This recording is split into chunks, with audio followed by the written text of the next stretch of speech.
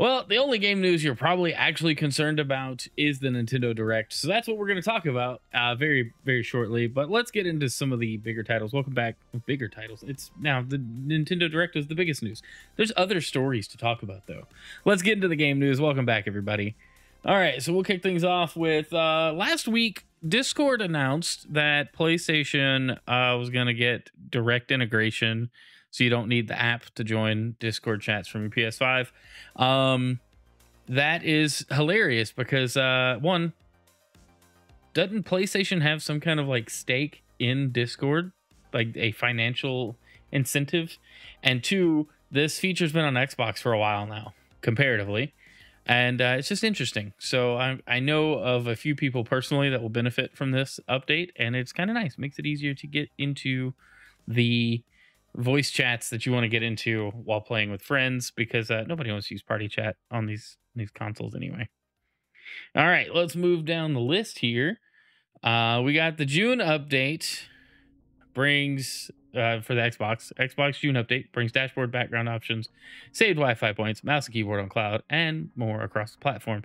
This is kind of overview. I'm going to scroll through this pretty quickly. This was a last week announcement that I thought was really relevant.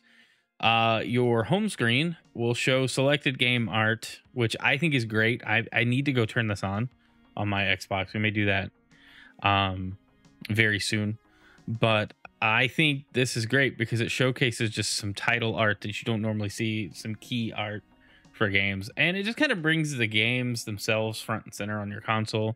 You can still have your theme if you want, you can still have your image or moving theme, but this is a really cool option. And I think, again, it just kind of highlights the games you're playing and what you've got selected on your home screen. The Xbox, after many years of people requesting this, can finally remember Wi-Fi networks. So when I'm traveling, I'm very rarely wired in. It's usually just using the local Wi-Fi for the hotel or Airbnb we're staying in. And,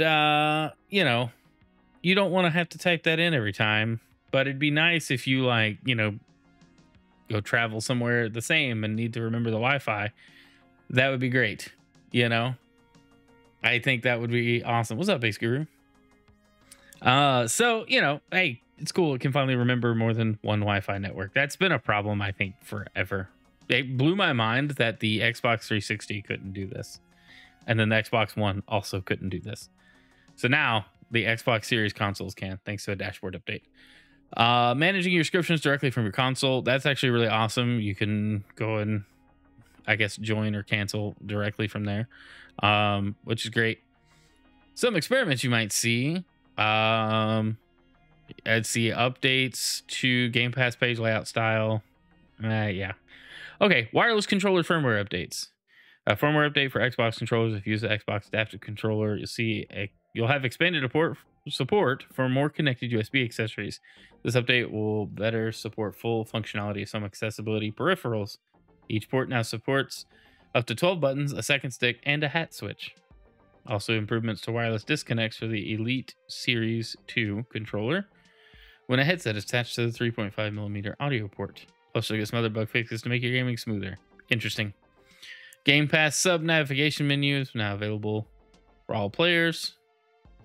This is the PC app. Is getting some updates. Microsoft's really been making some improvements to the Xbox app on PC, making it feel more like an Xbox dashboard, but with like a PC first kind of mindset. So that's some updates coming. And then mouse and keyboard for cloud gaming is now available for everybody, which is pretty awesome. Because if you're playing in the cloud from like a PC and don't want a controller hooked up, just use a keyboard and mouse, and there you go. Problem solved. So I think that's cool.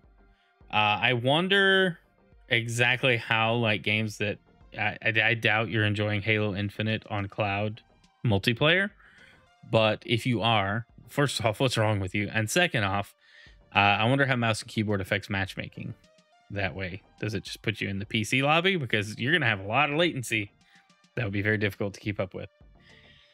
But yeah, all right. So let's get to the stuff people really want to talk about and see. The Nintendo Direct news. Let's go. All right. So we got a bunch of announcements. We'll kick them off. I'm just highlighting like the biggest stuff. Personally, the best stuff. but this is by no means a comprehensive overview. If you want to watch the reactions to that, we did that live on the channel. It's on YouTube, Rumble, Twitch, wherever you watch game news, it's probably there. The Twitch VOD is up. You know, you can go watch that. I think we did good. Will was a great co-host. All right, so first off, we got Mario and Luigi Brothership, which is a new Mario and Luigi game, which is great. I'm honestly surprised by this. I thought these games were going to be like dead forever because the studio that was traditionally behind the Mario and Luigi games got closed. But here we are with the first new release in a very long time. It looks really good. The trailer's really good. Not gonna watch it here. We'd be here for a whole nother direct if we do that. So I'm just highlighting kind of the key announcements and the things I'm most excited for out of this one. All right, next up, Donkey Kong Country Returns HD. This is great because this is a Wii port that went to the 3DS and now it's on the Switch. The Switch port will feature the 3DS exclusive content. Also, it's just a really good game from what I understand. I never picked it up. Now I'm tempted to. I really want to play it and Tropical Freeze because I didn't play that one either. But I always liked Donkey Kong Country. I've always enjoyed those games. I'm not good at them, but I've always enjoyed them. So yeah, that was another announcement coming soon, January 16th. So very cool. All right, Mario Party Jamboree. Get ready for the biggest Mario Party yet. I called this in the predictions. We'll probably get a Mario Party before the year ends. And this is October 17th. This looks great. It's got a bunch of new boards, 2 returning boards from previous Mario Party games, and 110 mini games. Very excited for that. Me and my family love playing Mario Party together. I just enjoy it. I've always enjoyed Mario Party. It's a good time. All right, next, Dragon Quest 3 HD 2D comes November 14th, 2024. But then Dragon Quest 1 and 2 HD 2D are coming out in 2025. I've never played Dragon Quest. Very tempted to now, though. This looks great. Very interested in this game. But this, we'll get the first. So apparently these are like the chronological order, not the release order that you should play them in. If they were release order, you'd play Dragon Quest 1 and 2 and then 3. That's not the case here. So I find that interesting. So you play 3, and then that'll be where you start in the story that these 3 games tell. Very cool. All right, this one. I'm tempted to rewatch this whole trailer right here. I've watched it a few times, and I love it. All right, Princess Zelda. It's up to Princess Zelda to save Hyrule in a brand new Legend of Zelda story. Legend of Zelda: Echoes of Wisdom launches September 26th on Nintendo Switch. And holy moly, this game looks awesome. First off, Zelda's the protagonist here. That she's saving Link and the rest of Hyrule. The gameplay looks awesome. The staff or rod or whatever they call it, it can copy objects, enemies, and just looks like we're gonna have some really good puzzles and experiences. And it looks like everybody's gonna play this very differently. So I'm excited to see how complicated I can make this. If you're familiar with how I played Tears of the Kingdom, you're in for a treat. Or at least I hope so. I hope they leave this like super open-ended for you to like copy stuff and place it just about anywhere. That would be fantastic. Which from the trailer, it kind of looked like it. You could stack items and make things happen. So I'm very excited for this. This looks great. They also gave us a look at the box art, which is awesome. This comes out later this year, September 26th, my birthday month. So super hyped for that. I also now have a lot of pressure to get Wind Waker and Twilight Princess HD both completed before then. So we're probably going to ramp up the amount of times that those games are being played on stream. But this looks great. I don't know. Anybody not excited for this? Keep it to yourself because this looks really fun. The art style is great. I liked the Link's Awakening remake personally. I thought it was awesome. So good to see this art style not go to waste and not be like a one-off experiment.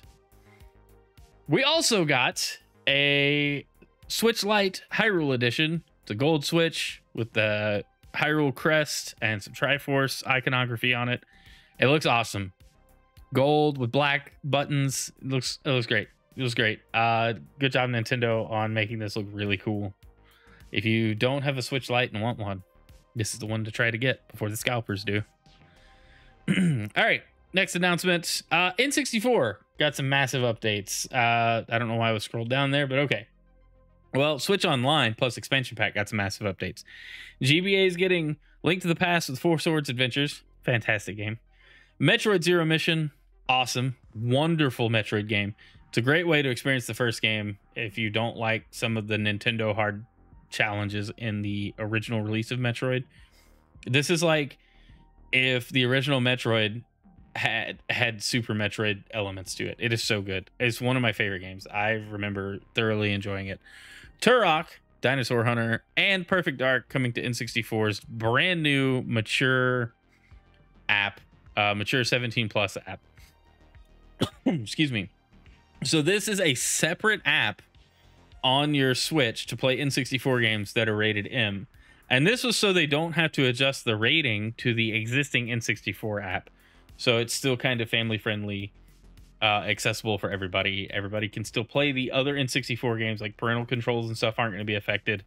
It's just this one would have to get like some kind of permission or workaround. I don't know if that was their intention, but I do like the separation of it. It keeps, you know, it keeps you as a parent informed as to what to expect with each of these. Excuse me, so sorry. All right, moving on. Apparently I opened this tab twice. Go me. All right, and then the biggest announcement in the whole room, the thing that everybody wanted to see, was excited for, Metroid Prime 4 Beyond. Fantastic trailer. We got to look at gameplay, visuals, some story hints, but nothing outright revealed. It looks great. It looks like what you loved about Metroid Prime, but new and shiny and beautiful. And I'm very excited to pick this up next year. It's right now just 2025. Who knows when next year, but it's just 2025. So that was the Nintendo Direct. That was pretty much the biggest gaming news this week within the last 7 days. I think out of all of the presentations and things that have been going on for Summer Games Fest and what would have been E3, Nintendo dunked it. Xbox did great as well. So I would rate those two tied for first, just based on announcements alone. Quantity of games looks great. Finally confirming Metroid Prime 4 is phenomenal. We have not seen anything on the game for, you know, some years. We got the logo reveal way back when, and then nothing. And then we found out, well, they were shifting it from Bandai Namco to Retro, and then now here we see the fruits of their labor. Retro's been cooking, y'all. It's going to be a great time. I'm really just excited for what this game holds. I'm wondering if they plan at any point on putting Metroid Prime 2 and 3 on Switch. Digital only, Pikmin 1 and 2 style. Like, I don't know what they would want to do, but I think we need more story. We need to be able to complete the story. I think that would be awesome. So anyway, that'll do it for the game news. Kind of short, but the Nintendo Direct, I mean, I didn't want to do the whole Direct all over again. So guys, let me know what you think. Which of these Nintendo games are you most looking forward to? Anything else on your mind? Let me know down in the comments. Thanks for watching on YouTube. Be sure to subscribe, leave a like on the video as well. And I'm going to play Wind Waker HD now because that's still on the Wii U exclusively. Bye.